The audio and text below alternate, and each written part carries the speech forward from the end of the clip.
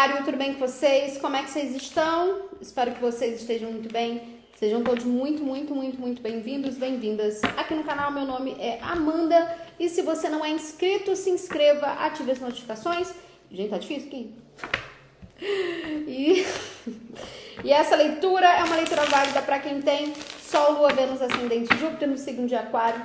Pegue aquilo que for para vocês, o que não ressoar, solta para o universo. Lembrando sempre que as energias, elas são gerais e atemporais. Por isso, não tente forçar absolutamente nada para você, certo? Dê uma olhada também nos seus outros signos fortes do seu mapa e nas leituras mensais aqui no canal. Não sei se eu falei isso, já tô repetindo. E muito obrigada, já agradeço aí, muito obrigada. Gratidão a todo mundo que interage, compartilha, comenta, faz aí, dá a sua forma de agradecimento aqui no canal. Certo? Vamos lá, Aquário. Boa sorte para vocês. Vou estar abrindo com o tarô egípcio Kier. Boa sorte. O que mais que nós temos? O que mais não? O que nós temos para Aquário, por favor? O testemunho.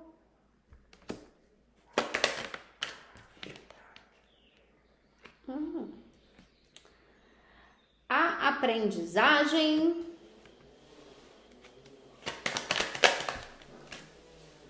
Eita, Brasil. A desorientação. Mais uma.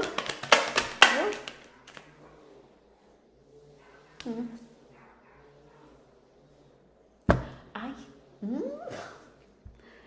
A Imperatriz. Por que esse... Deixa eu ver aqui. Por que esse testemunho tá aqui?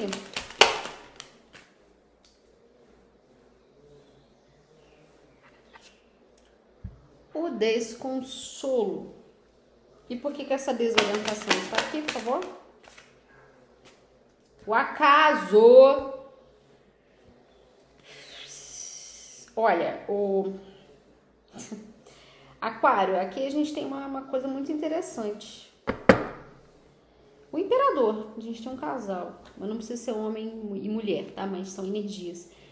O imperador e a imperatriz, o eremita, o impedimento, a ressurreição, o prodígio, a persuasão, a retribuição e a iniciação. Tem alguém aqui, podem ser vocês podem inverter os papéis, tá? Pode ser uma outra pessoa. É como se essa pessoa, o testemunho, se sentisse fracassada, vou usar esse termo, né? Mas assim, se sentisse impotente, não impotente, mas é como se essa pessoa visse uma certa evolução de vocês em algum aspecto.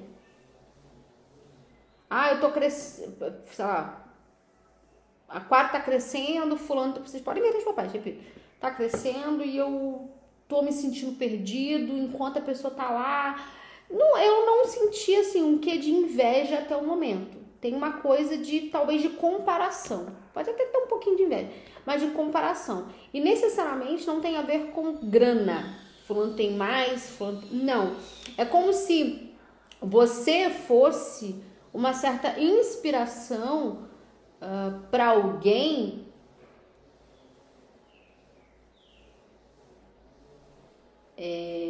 alguém que te fez muito mal. Entendeu? Não que essa pessoa, em alguns casos, essa pessoa pode ter feito mal de propósito, em outros casos fez mal. Por diversas questões, mas fez mal. Tá? Não vou apontar aqui ninguém não.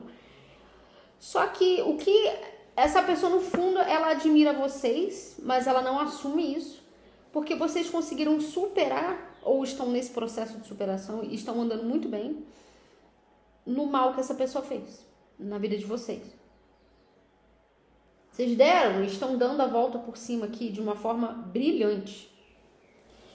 E esse acaso, a desorientação, o desconsolo e o testemunho, é essa pessoa, ela tendo que assumir para ela o que ela fez com vocês, claro, mas assumir que vocês são pessoas fortes aqui.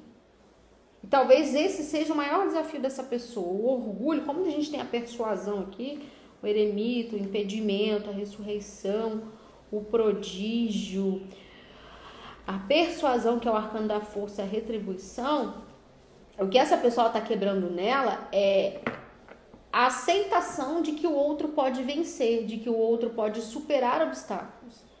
É como se essa pessoa estivesse sempre numa posição de eu sou melhor.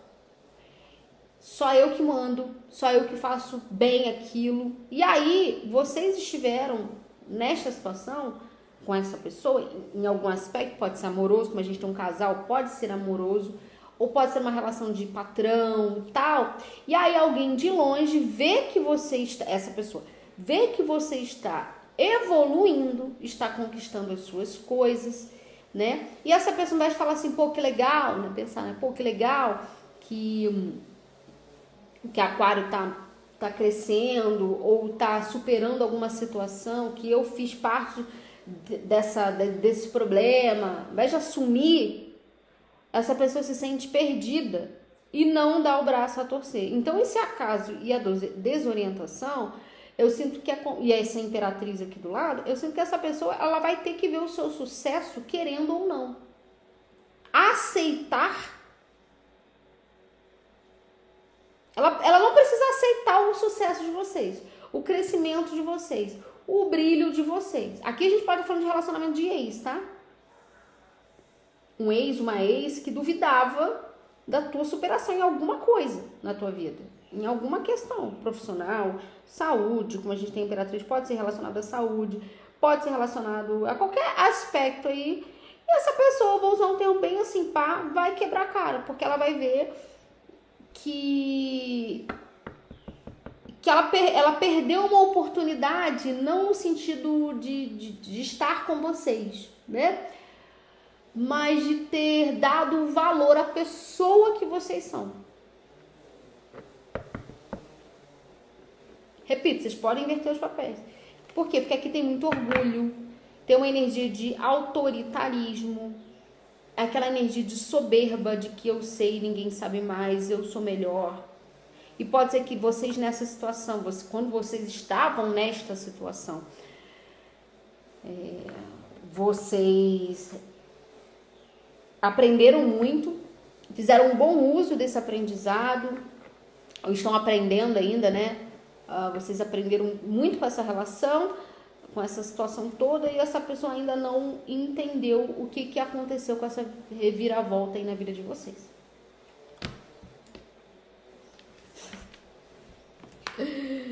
Ai, ai, ai, ai, ai, ai, ai, ai, ai. Aquário, Aquário.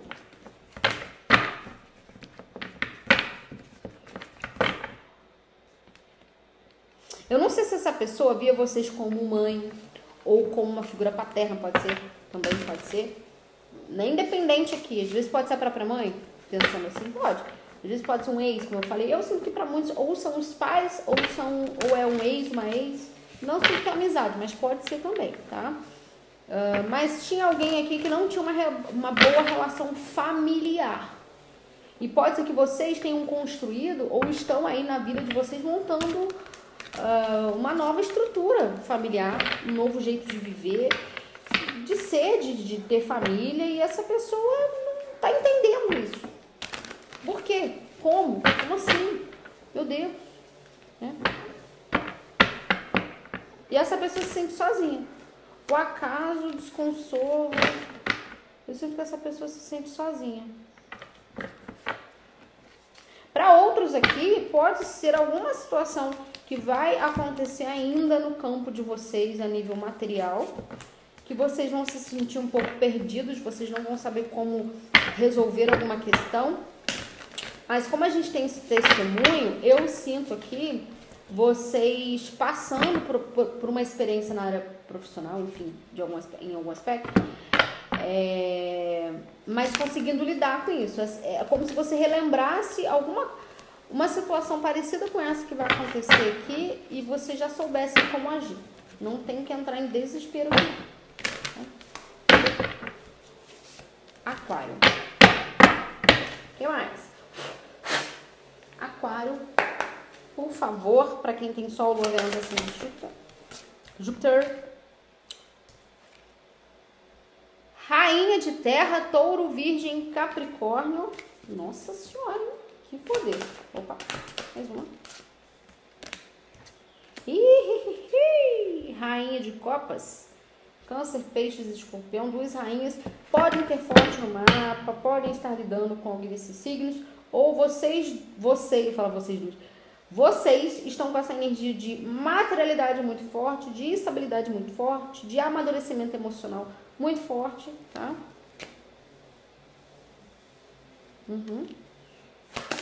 Mais uma. 6 de terra. Todas essas cartas me falam de acolhimento, de ajuda, de uma troca sincera com outras situações. E 6 de ouros me fala disso, com outras situações. Eu sei que é isso que essa pessoa está vendo de fora aqui. E não que não esteja gostando, mas ela não está acreditando nessa mudança toda que está acontecendo. O que mais? 9 de ar. Do que a gente... foi o que eu falei. O que a gente está falando? Aquário. O Sol. Olha só. Deixa eu ver no fundo. O Sol é energia de leão. 10 de ar, 3 de terra, 7 de fogo. Aqui é 7 de fogo, os enamorados, 4 de terra. Você optou em encerrar a transformação, o ego, a roda da fortuna, 3 de paus, o mago, 3 de copas, a grande sacerdotisa, a estrela, 2 de copas. Para alguns a gente está falando de uma relação manipuladora, de uma relação abusiva, amorosa. E você superando essa relação e alguém não está entendendo nada dessa superação. E esse alguém é essa pessoa que teve alguma coisa com você aqui. Pode ser uma parceria de amizade também, tá? Pode ser também. Mas aqui tá me falando para você não se preocupar, ô Aquário, com o movimento sincero que você tem feito na tua vida. Porque se tem amor, se tem, é aquilo que eu falei, uma troca sincera, não tem interesses, né, ruins aqui, não tem por que você ficar nesse 9 de ar. Porque esse 9 de ar é um sentimento de culpa, de medo, uma energia negativa, vindo desta situação de alguma forma. Ou essa pessoa tá vendo você em rede social, ou essa pessoa te encontra na rua e vê que você tá com uma outra vida, que você tá viajando, que você tá curtindo, que você tá fazendo suas coisas, que você tá trabalhando. Não sei, Amanda, eu não tô fazendo nada disso. Mas se você tem vontade, sabe? E essa situação vê isso, ela pode te jogar energias ali telepáticas, psíquicas, né? Sim, né? Até porque eu sinto que você teve algum elo com essa situação e pode ser que tenha, para alguns, uma criança ou alguma coisa envolvida aqui na situação, para alguns. E aí você precisa saber discernir com esse sol aqui, ter essa clareza do que é seu e do que não é seu, do que é da situação. Você tá nesse caminho de maturidade emocional e para alguns até mesmo financeira, abrindo o próprio negócio, pensando melhor sobre tendo uma educação financeira, pensando no teu bem-estar, mas pensando em como ter um retorno favorável. Você não está só fazendo as coisas, entendeu? Ou se você está fazendo, você está mudando esse pensamento, né? De como ter uma troca justa com o universo para que eu não tenha essa dor de cabeça, entendeu? Porque alguém aqui, repito, alguém não teve essa maturidade. E pode ser que essa situação, essa pessoa aqui, ela tenha agido sempre de uma forma imatura e ela nunca esperou que você fosse ser uma pessoa madura. Ela está surpreendendo. Porque em algum momento da tua vida, em uma fase da tua vida, você foi imaturo. Mas é uma fase. E aí você tá dando a sua volta por cima aqui. Você tá entendendo que é dar e receber. Você tá entendendo que o que você errou. Amadurecimento. Amadurecimento. Aqui tá me falando para vocês tomarem cuidado com o dinheiro emprestado. Ficar me emprestando dinheiro. Ter um coração muito mole aqui para não ter problema financeiro. Ter um prejuízo aqui, tá? Não de passar perrengue, mas de perder uma grana. Você vai emprestar para alguém que não vai te devolver. Por isso que tinha saído alguma coisa na área financeira. Alguém vai ver que você tá com grana. Ah, me empresta. Ah, empresta, claro, você é meu melhor amigo, um fulano. Cadê o dinheiro? Então, assim, cuidado. Que o que tem de gente também chegando até você pedindo coisas, só por, às vezes você não tem grana, mas só por causa do teu jeito, de qualquer maneira existe alguma sugação aqui, energética ou financeira. Vamos entender melhor. O que mais? Rainha de terra, por favor. Aquário. Ó. 4 de espadas, que é uma carta que fala de descanso mental. Opa. Ih, peraí, desliguei o microfone. O julgamento. Tem alguém aqui querendo retomar um sonho. Por isso que a gente tem essa aprendizagem com a Imperatriz, o testemunho também. Eu sinto que alguns querem retomar um sonho, um trabalho, tá?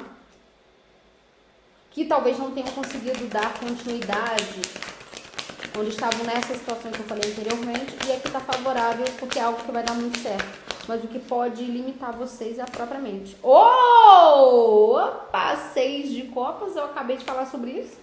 Tem uma retomada de alguma questão na área profissional aqui. Aquário. Tem alguma coisa que você gosta muito de fazer e que você vai retomar. 6 de espadas, As de espadas, o diabo. Vocês indo no medo, se arriscando. As de pentáculos, 2 de copas, página de copas, 9 de copas, 10 de copas. Pode ser também uma reconexão com alguém, porque aqui a gente tem a rainha de terra e uma rainha de copas. Não sinto que essa pessoa que fez mal, pá, não é isso não, tá? Ou que foi imaturo. Mas tem uma reconexão com alguém. Pode ser para alguém do seu passado, tá? Alguém de terra aqui, ou água. Mas não é uma pessoa que você já teve algum romance. Alguém que você não esperava, ou alguém que você não conhece, mas você sente que tem uma conexão de almas com essa pessoa. E quando é profissional é a mesma coisa. Vocês podem, enfim, ou é só profissional, ou é só romance, ou as duas coisas aqui, mas tem. Ou tem alguém indo até vocês, ou vocês indo até alguém. Tem uma nova oportunidade para muitos de parceria profissional e amorosa, sim. Rainha de copas. Pode ser também aquilo que eu falei, um resgate de um amor do passado, né? Alguém que você sempre estava de olho, mas nunca teve nada. Ou um resgate na área profissional mesmo. Rainha de copas. Ou alguém que você não espera, tá? Do nada. 3 de paus. O que mais? Olha, rainha de ouros novamente. Eu tô sentindo que aqui vai unir o útil ao agradável, tá? Tanto nesse aspecto amoroso quanto no aspecto financeiro. Ou você vai trabalhar com essa pessoa, ou você vai trabalhar com alguém que vai trabalhar com o que você ama, ou você vai montar alguma coisa com a... Opa, Jesus, tô batendo toda hora. Essa pessoa. Tem um romance aqui. 5 de ouros, 2 de ouros.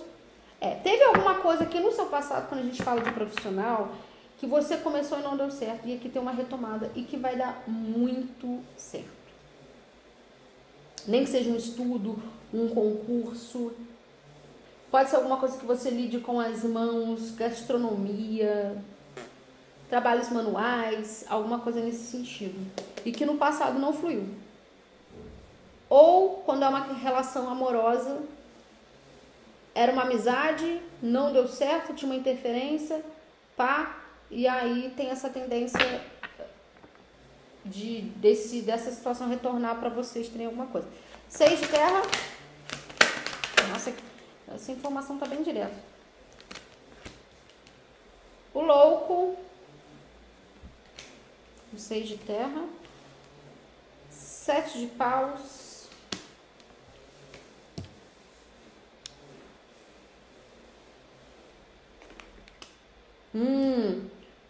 Dois de espadas. Sabe o que eu tô sentindo aqui? Aquário, você... Lembra que eu falei de você investindo, pode ser também, ou doando dinheiro, emprestando dinheiro para pessoas, para situações. Agora que você tá num caminho mais direcionado, toma cuidado com isso, porque aqui eu vejo você na dúvida se deve emprestar ou não. E aqui tá falando para você não fazer nenhum movimento emprestar. É aquilo, emprestar para não você não emprestar. Não emprestar aqui. Só se for em caso assim, muito extremo, de saúde, precisando mesmo. Mas cuidado aqui, 10 de ouros, rainha de espadas, 7 de copas, ás de copas, o mundo, cavaleiro de copas, a roda da fortuna.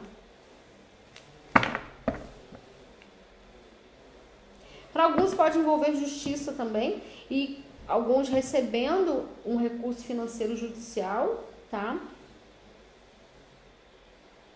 E esse recurso financeiro te dando possibilidade de você abrir o seu negócio, algo nesse sentido. 9 de ar.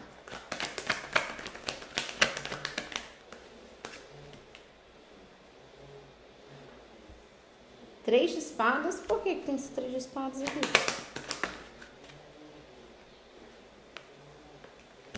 Ah, o sol de novo. O sol. Energia de leão, mais uma.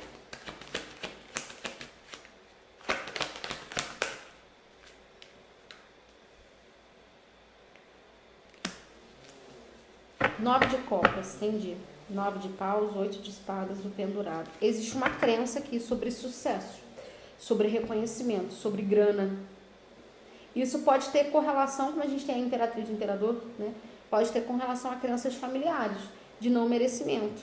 Não posso ser assim, não posso ter isso.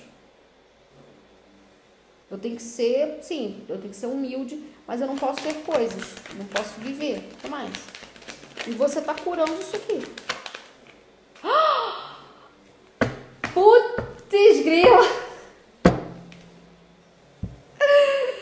A temperança, você tá curando, que é uma carta de cura. Obrigado, universo. Página de copas. Olha, Aquário, aqui tem tem duas coisas, uma parceria amorosa e uma parceria profissional. Ou uma parceria só profissional, ou uma parceria só amorosa. Mas tem. Tem tem. Que vai te colocar nesse questionamento sobre merecimento. Eu sinto que é uma situação nova. Só que esse questionamento sobre merecimento, não merecimento, tudo isso, todos esses questionamentos é referente a essa situação aqui que te fez mal, é dessa pessoa que tá te olhando, oh meu Deus. E lembra que eu falei desse 9 de ar, de tipo, de você sentindo que, como é que eu vou explicar isso? Que esses pensamentos vêm da situação, não vêm de você. Por isso que tem essa crença aqui limitante de não mereço. Ela não vem de você. Vem do que você viveu. Então, o que você aprendeu com essa aprendizagem? O que você aprendeu? Então, receba. Receba aí. Receba. Só receba. Receba. O sol. Caraca, velho. 2 de ouros. O que mais?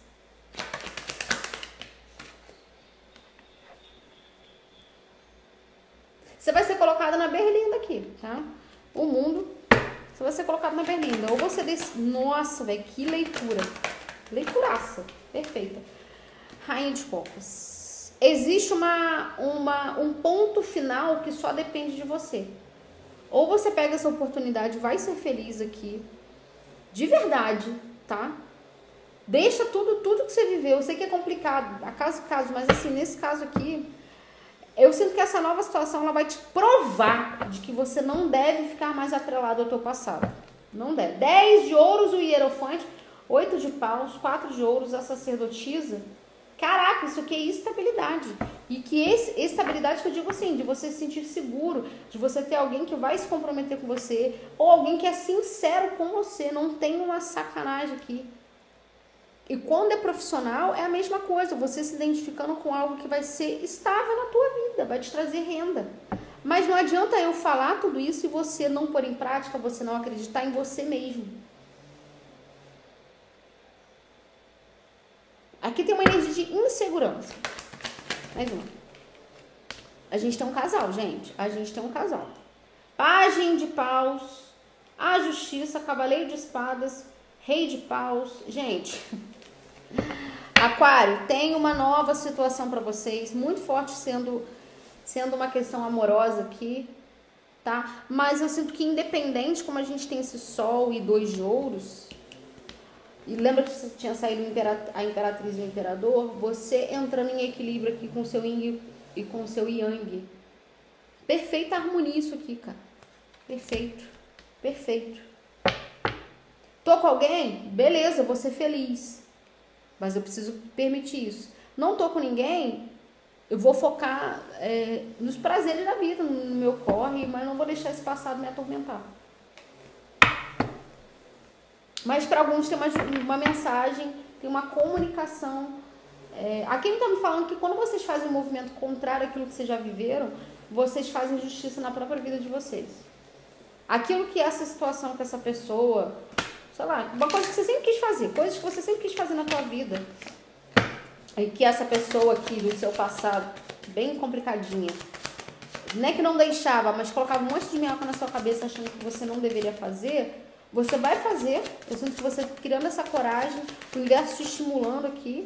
Aqui tem enxumirim, tá? Tem enxumirim aqui. Tem enxumirim aqui, falando isso.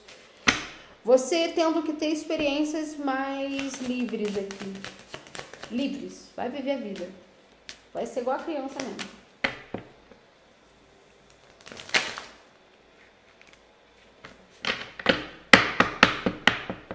Na leitura de Gêmeos saiu mensagem de capa preta e aqui saiu Exumirim. Pergunte ao oráculo, por favor. Aquário.